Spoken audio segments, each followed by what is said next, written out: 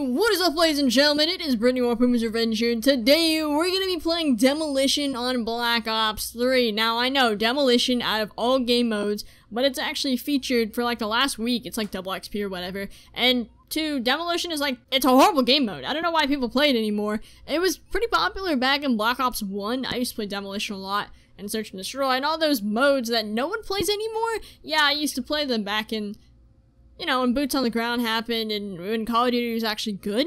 So yeah, we're gonna go ahead and revisit it a little bit and see how horrible it is in Black Ops 3. So if you think that's a great idea, go ahead and drop a like down below and maybe even subscribe. Let's get started.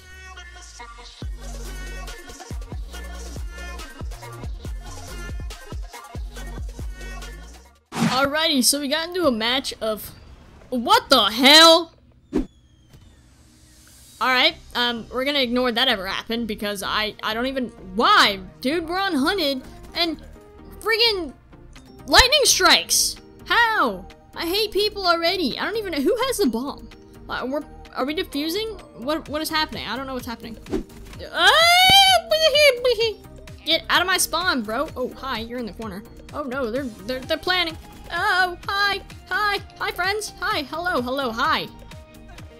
Oh no, there's people everywhere! Wait! It doesn't reset?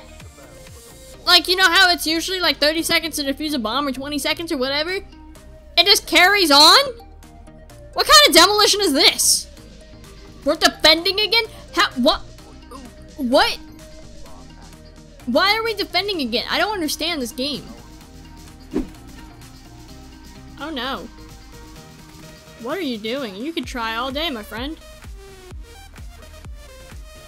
I'm defusing, but I know there's a person right next to me. That's okay.